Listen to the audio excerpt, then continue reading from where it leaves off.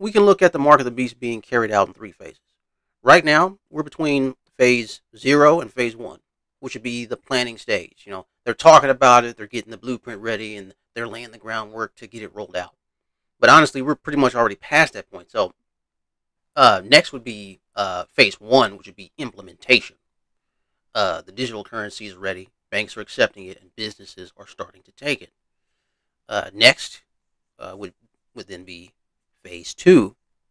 This is where we see the proliferation of the digital currency, where it becomes widely accepted nationwide. It's kind of like how it was when debit cards first rolled out in the late 1970s. And now, nearly 50 years later, most people know what a debit card is. Or, they've used one at some point in time in their life. Okay.